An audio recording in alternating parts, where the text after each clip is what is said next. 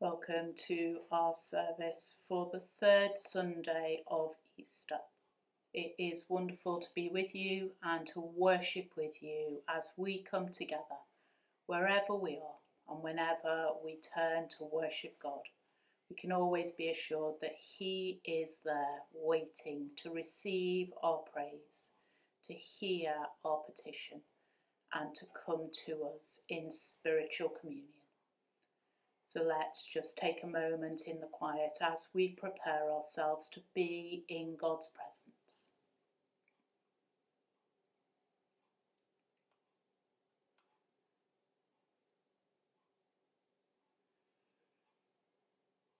Our Father, which art in heaven, hallowed be thy name. Thy kingdom come, thy will be done, on earth as it is in heaven.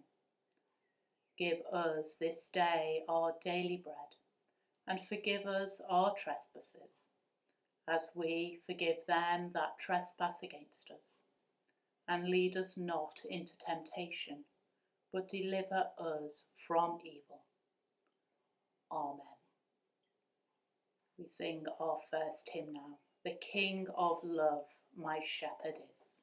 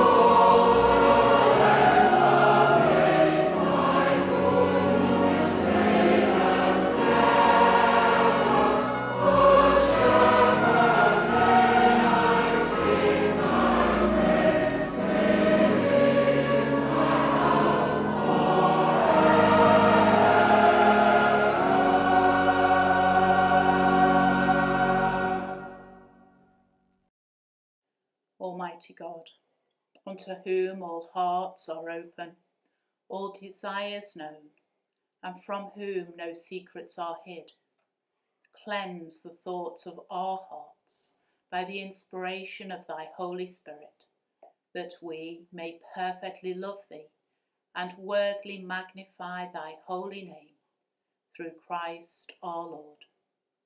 Amen. Hear, O Israel, the Lord our God is one Lord, and thou shalt love the Lord thy God with all thy heart, and with all thy soul, and with all thy mind, and with all thy strength. This is the first commandment. The second is this: thou shalt love thy neighbour as thyself. There is no other commandment greater than these. On these two commandments hang all the law and the prophets. Lord, have mercy upon us, and write all these laws in our hearts, we beseech thee. So let us pray. Almighty God, whose kingdom is everlasting and power infinite, have mercy upon the whole church, and so rule the heart of thy chosen servant Elizabeth, our Queen and Governor. that she, knowing whose minister she is, may above all things seek thy honour and glory, and that we, and all her subjects, duly considering whose authority she hath, may faithfully serve, honour, and humbly obey her, in thee and for thee, according to thy blessed word and ordinance, through Jesus Christ our Lord, who with thee and the Holy Ghost liveth and reigneth, ever one God, world without end. Amen. And the collect for the third Sunday of Easter. Almighty God, who sends your Holy Spirit to be the life and light of your church, open our hearts to the riches of your grace, that we may bring forth the fruit of the Spirit in love and joy and peace. Through Jesus Christ, your Son, our Lord, who is alive and reigns with you, in the unity of the Holy Spirit, one God, now and forever. Amen. We now hear our epistle reading, after which we will sing again, Amazing Grace. 9th chapter of Acts, beginning at the first verse. Meanwhile, Saul was still breathing out murderous threats against the Lord's disciples. He went to the high priest and asked him for letters to the synagogues in Damascus, so that if he found any there who belonged to the way, whether man or woman, he might take them as prisoners to Jerusalem. As he neared Damascus on his journey, suddenly a light from heaven flashed around him. He fell to the ground and heard a voice say to him, "Saul, Saul, why do you persecute me?" "Who are you, Lord?" Saul asked. "I am Jesus, whom you are persecuting," he replied.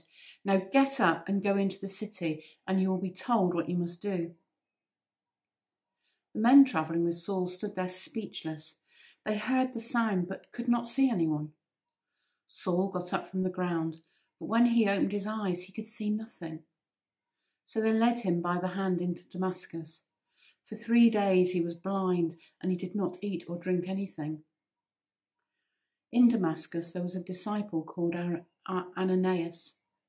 The Lord called to him in a vision. "Ananias?" "Yes, Lord," he answered. The Lord told him, "Go to the house of Judas on Straight Street and ask for a man from Tarsus called Saul, for he is praying. In a vision he has seen a man named Ananias come and place his hands on him to restore his sight." "Lord," Ananias answered, "I have heard many reports about this man and all of the harm he has done to your holy people in Jerusalem. And he has come here with authority from the chief priests to arrest all who call on your name." But the Lord said to Ananias, "Go, this man is my chosen instrument to proclaim my name to the Gentiles and their kings and to the people of Israel. I will show him how much he must suffer for my name." Then Ananias went to the house and entered it. Placing his hands on Saul, he said, "Brother Saul, the Lord, Jesus, who appeared to you on the road as you were coming here, has sent me to you so that you may see again and be filled with the Holy Spirit." Immediately something like scales fell from Saul's eyes and he could see again. He got up and was baptized, and after taking some food, he regained his strength. Saul spent several days with the disciples in Damascus. At once he began to preach in the synagogues that Jesus is the Son of God.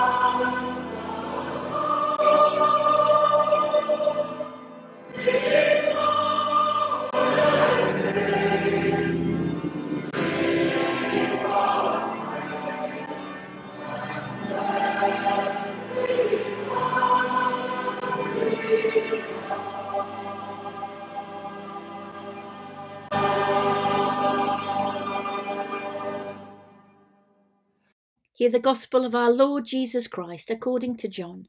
Glory to you, O Lord. After these things, Jesus showed himself again to the disciples by the Sea of Tiberias, and he showed himself in this way. Gathered there together were Simon Peter, Thomas called the twin, Nathanael of Cana in Galilee, the sons of Zebedee, and 2 other of his disciples. Simon Peter said to them, I'm going fishing. They said to him, We'll go with you. They went out and got into the boat, but that night they caught nothing. Just after daybreak, Jesus stood on the beach, but the disciples did not know that it was Jesus. Jesus said to them, Children, you have no fish, have you? They answered him, No. He said to them, Cast the net to the right side of the boat and you'll find some.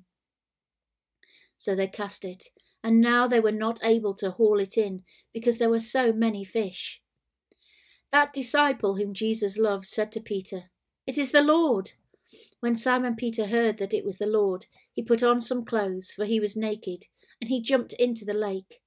But the other disciples came in the boat, dragging the net full of fish, for they were not far from the land, only about 100 yards off. When they had gone ashore, they saw a charcoal fire there, with fish on it, and bread. Jesus said to them, Bring some of the fish that you've just caught. So Simon Peter went aboard and hauled the net ashore, full of large fish, 153 of them. And though there were so many, the net was not torn. Jesus said to them, Come and have breakfast. Now none of the disciples dared to ask him, Who are you? Because they knew it was the Lord. Jesus came and took the bread and gave it to them, and did the same with the fish. This was now the 3rd time that Jesus appeared to the disciples after he was raised from the dead. When they had finished breakfast, Jesus said to Simon Peter, Simon, son of John, do you love me more than these? He said to him, Yes, Lord, you know that I love you. Jesus said to him, Feed my lambs. A second time he said to him, Simon, son of John, do you love me? He said to him, Yes, Lord, you know that I love you. Jesus said to him, Tend my sheep. He said to him the 3rd time, Simon, son of John, do you love me? Peter felt hurt because he said to him a 3rd time, Do you love me? And he said to him, Lord, you know everything. You know that I love you. Jesus said to him, Feed my sheep. Very truly I tell you, when you were younger, you used to fasten your own belt and to go wherever you wished. But when you grow old, you will stretch out your hands, and someone else will fasten a belt around you and take you where you do not wish to go. He said this to indicate the kind of death by which he would glorify God. After this he said to him, Follow me. This is the gospel of the Lord. Praise to you, O Christ. And so let's join together in the words of the Creed.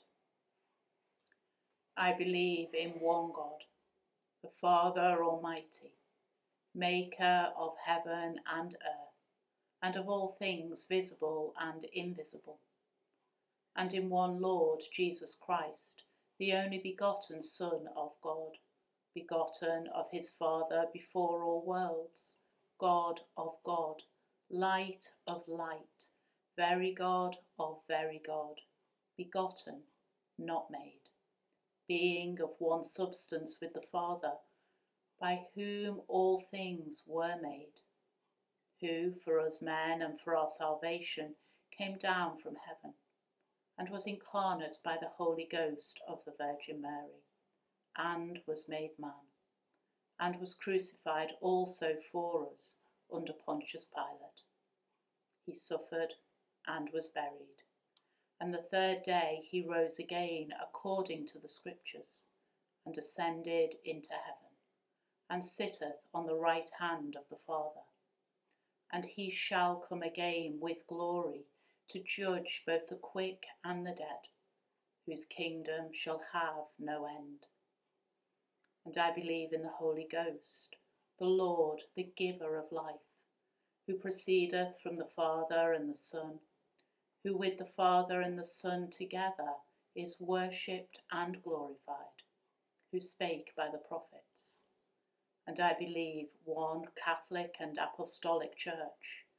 I acknowledge one baptism for the remission of sins, and I look for the resurrection of the dead and the life of the world to come.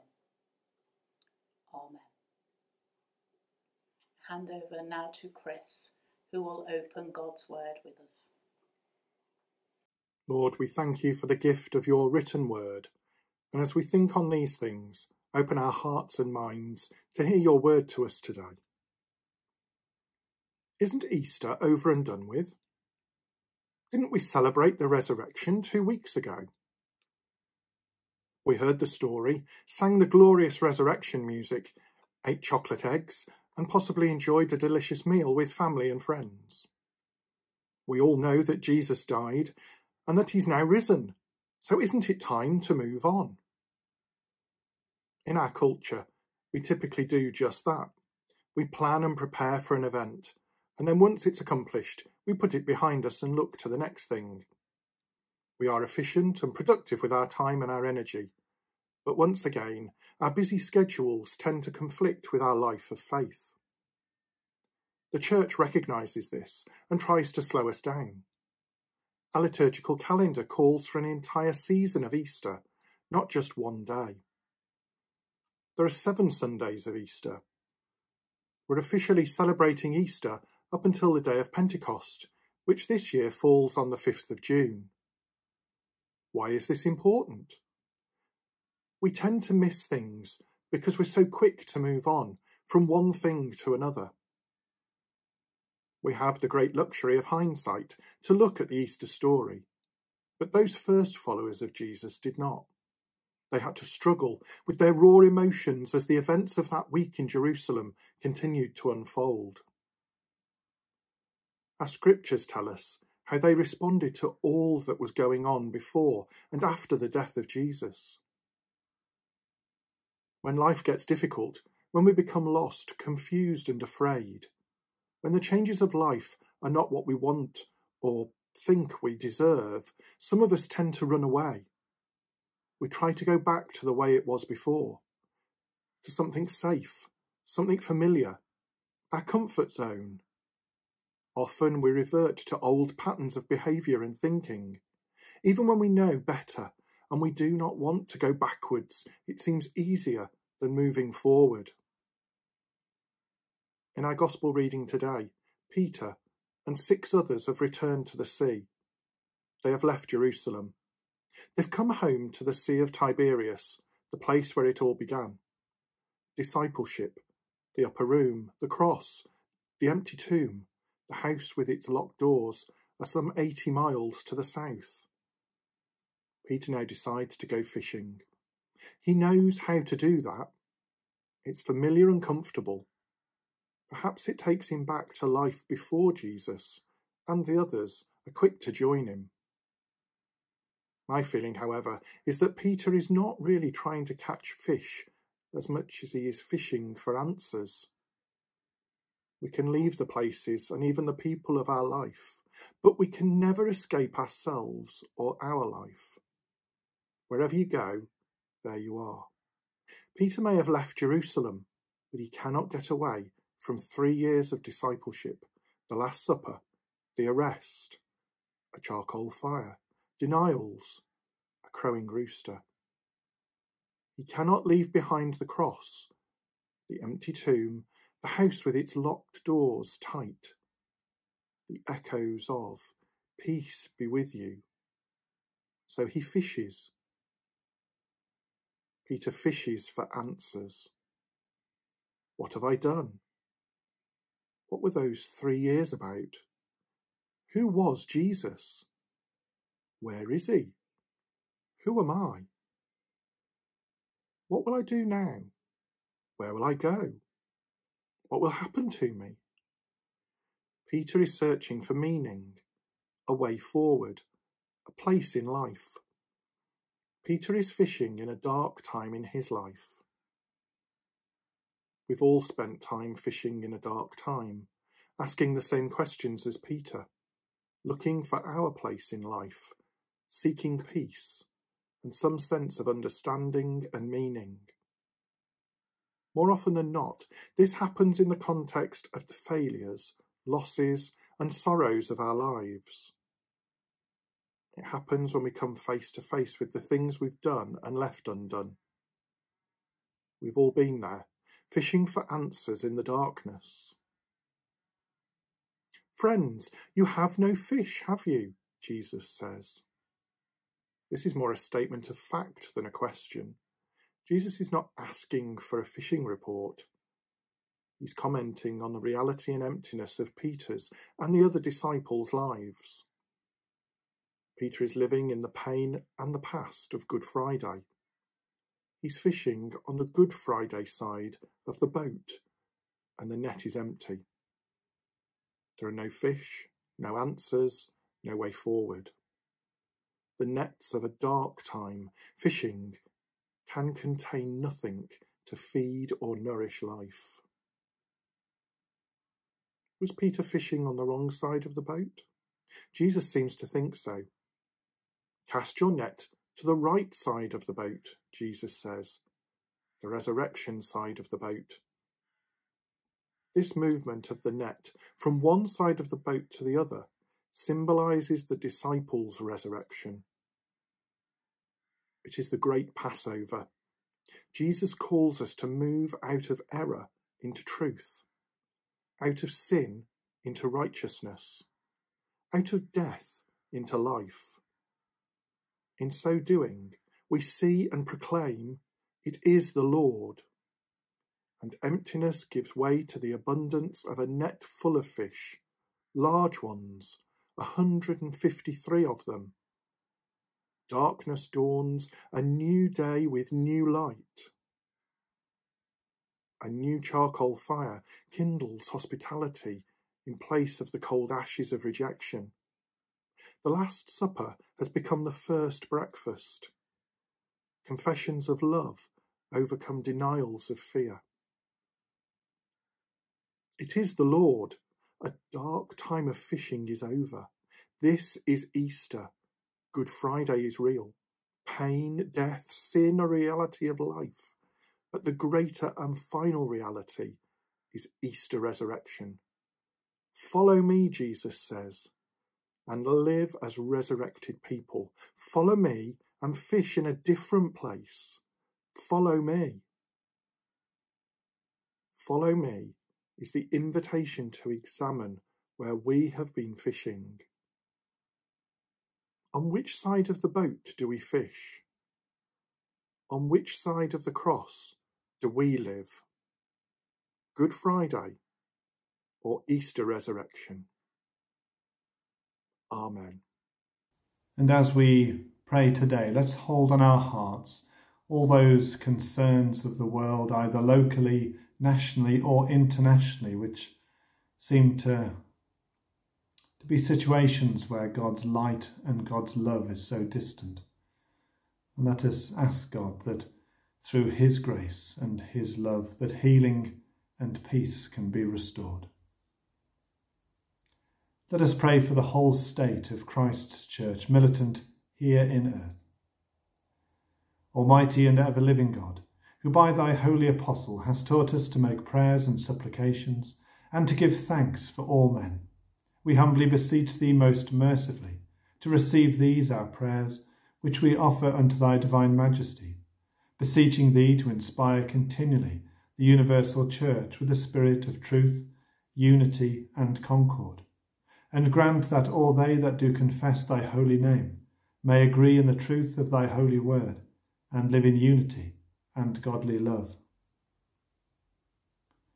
We beseech thee also to save and defend all Christian kings, princes, and governors, and specially thy servant Elizabeth our Queen, that under her we may be godly and quietly governed, and grant unto her whole council, and to all that are put in authority under her, that they may truly and impartially minister justice to the punishment of wickedness and vice, and to the maintenance of thy true religion and virtue.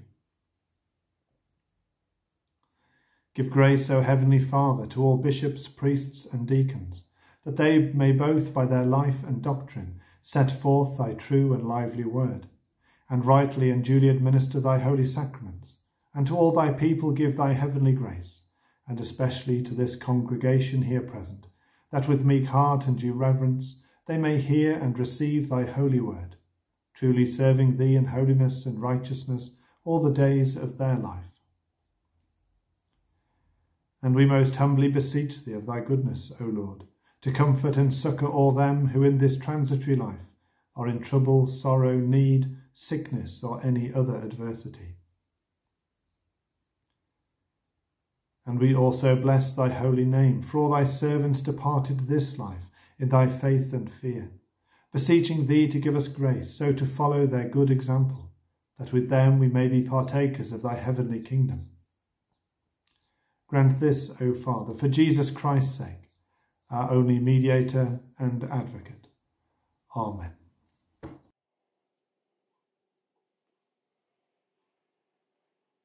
Ye that do truly and earnestly repent you of your sins, and are in love and charity with your neighbours, and intend to lead a new life, following the commandments of God, and walking from henceforth in his holy ways, draw near with faith, and prepare to meet with God in spiritual communion, and make your humble confession to Almighty God, meekly kneeling upon your knees.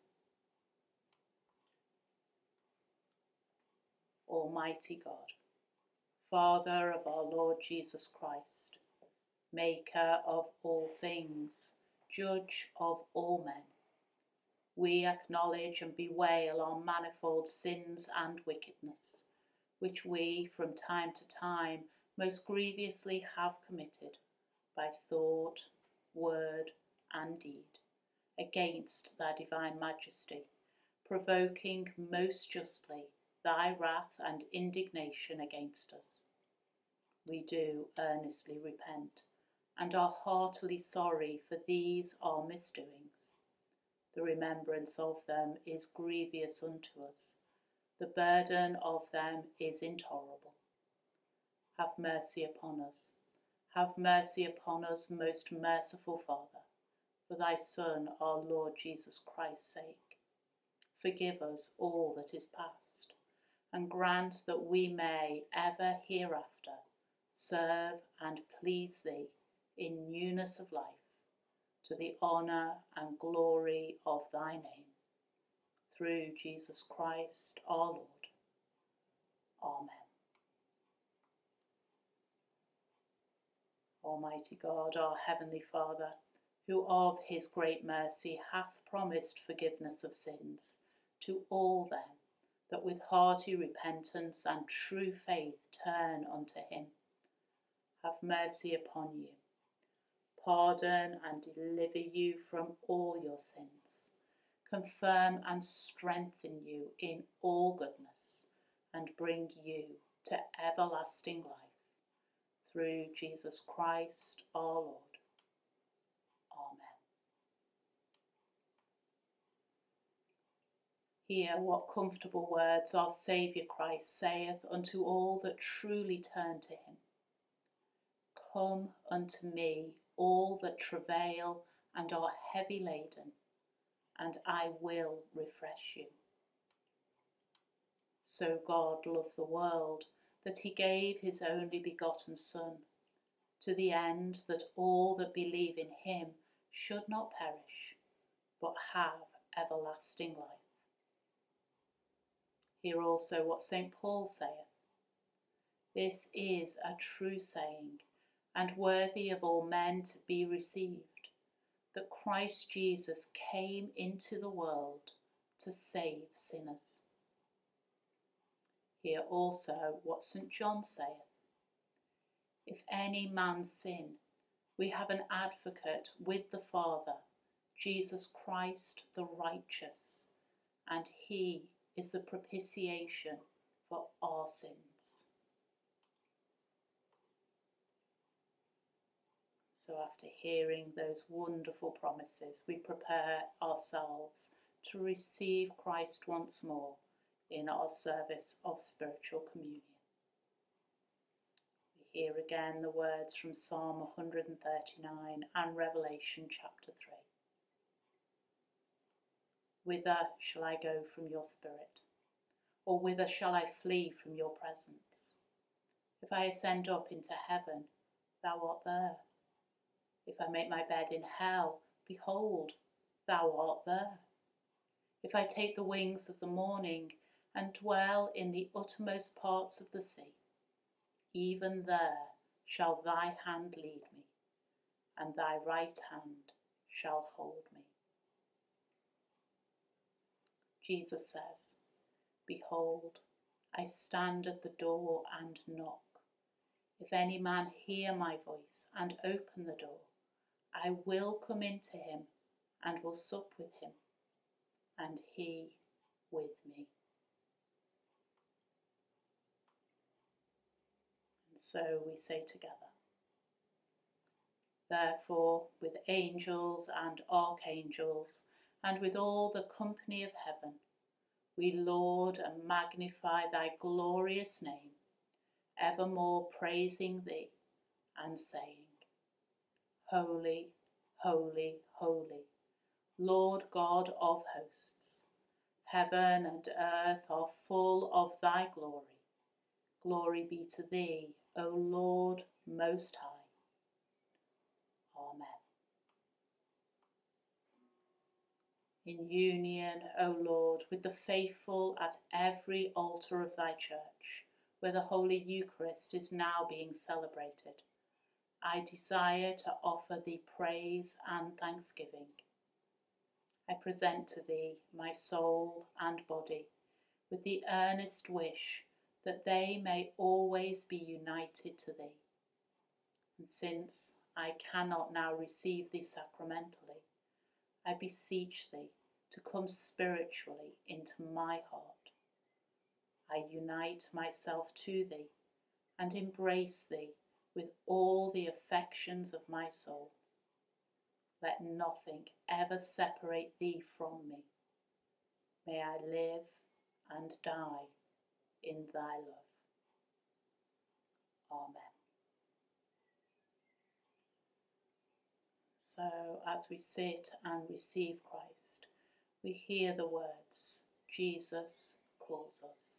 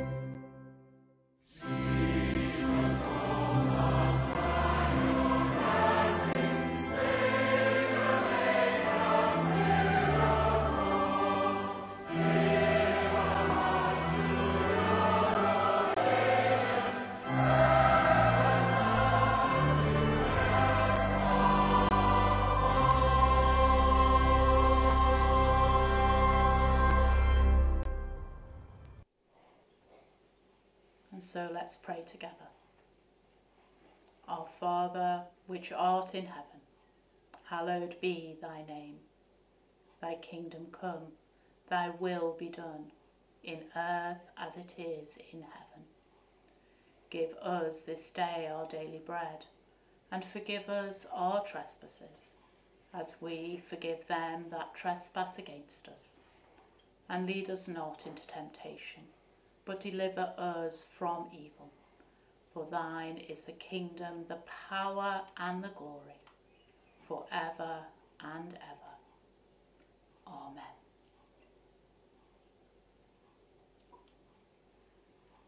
O Lord and Heavenly Father, we, thy humble servants, entirely desire thy fatherly goodness, mercifully to accept this, our sacrifice of praise and thanksgiving.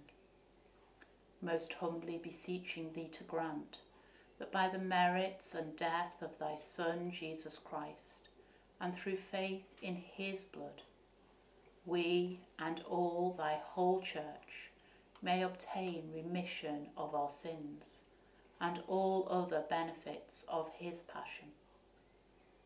And here we offer and present unto thee, O Lord, ourselves, our souls and bodies, to be a reasonable, holy, and lively sacrifice unto thee, humbly beseeching thee that all we who are partakers of this spiritual communion may be fulfilled with thy grace and heavenly benediction. And although we be unworthy, through our manifold sins, to offer unto thee any sacrifice, yet we beseech thee to accept this our bounden duty and service, not weighing our merits, but pardoning our offences, through Jesus Christ our Lord, by whom and with whom, in the unity of the Holy Ghost, all honour and glory be unto thee, O Father Almighty, world without end. Amen. We sing once again, I the Lord of sea and sky.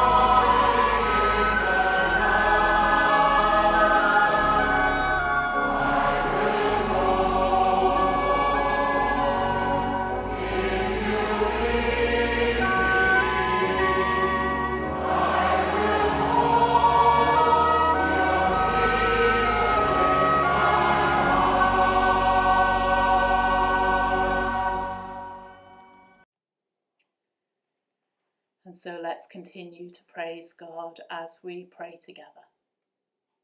Glory be to God on high, and in earth peace, goodwill towards men.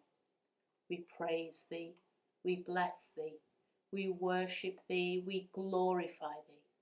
We give thanks to thee for thy great glory, O Lord God, heavenly King, God the Father Almighty. O Lord, the only begotten Son, Jesus Christ, O Lord God, Lamb of God, Son of the Father, that takest away the sins of the world, have mercy upon us. Thou that takest away the sins of the world, have mercy upon us. Thou that takest away the sins of the world, receive our prayer. Thou that sittest at the right hand of God the Father, have mercy upon us. For thou only art holy. Thou only art the Lord. Thou only, O Christ, with the Holy Ghost, art most high in the glory of God the Father. Amen. We move now to our notices. So welcome to our notices for this week. Behind me you will see a picture of something that I would imagine is very familiar, a cup of tea. And that's because this week is our National Time for a Cuppa week. And so I wonder whether you can make time for a cuppa with somebody, or whether you would like somebody to make time for a cuppa with you. It is an invitation to our places of welcome, of course, on Wednesdays at Holy Trinity Rockwoodine Wood and Holy Trinity Oaken Gates between 12 and 2, and at St Peter's Prisley between 1 and 3 on a Thursday. Please do come along, share a cuppa. It doesn't have to be tea, it can be coffee, it can be a cold drink, and there's usually soup and cake and lots of people to say hello to and to just share that time together. Our APCMs are coming up. 1st of May, which is this Sunday, is at St Peter's at 9 AM. The 15th of May is at Rockwoodine Wood at 11 AM. And the 22nd of May at Holy Trinity Oaken Gates at 9:30 AM. You are more than welcome to come along to those services as we hear what's happened and as we look forward to what will come in our churches in the future. Also starting this coming week on Tuesday is Reading Luke. And that is an invitation for anybody to come along to Holy Trinity Rockwoodine Wood, 7 o'clock in the evening on Tuesdays, to read a chapter of Luke together and to discuss what surprised us, what we've noticed for the first time, what we've always known to be there, and how it affects us in our daily lives. So please do consider coming along. It will be great to have you with us. There's no need to book. The urn will be on. There will be a cup of tea or a cup of coffee. There'll be cake and there'll be biscuits and there'll be friendly people to chat through Luke together. Coming up next week is our confirmation services. We are really blessed to have a large number of young people being confirmed this year, and the service that you can join in with if you wish is on site at Holy Trinity Oaken Gates on the 8th of May at 4 PM. So if you want to come along and support our young people, then that is the service that you are warmly invited to. All the other services are happening in schools. We have a baptism coming up this week, and so please do pray for Riley and for his parents and his godparents. And do also remember those families who are grieving in your prayers this week. And they will be the families of Rita Windsor, Violet Mapp, Barbara Grandfield and Keith Perry. Stay safe, have a great week, enjoy that cup of tea wherever you drink it. God bless. And so as we draw to the end of our BCP service for the third Sunday of Easter, I pray that you would remain safe, and I look forward to worshipping with you again soon. But for now, a final blessing, after which we will sing, Thine be the glory.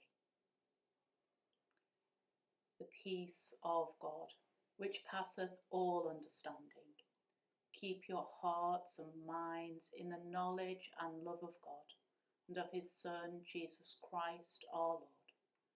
And the blessing of God Almighty, the Father, the Son, and the Holy Spirit be upon you and those you love, today, this week, and always.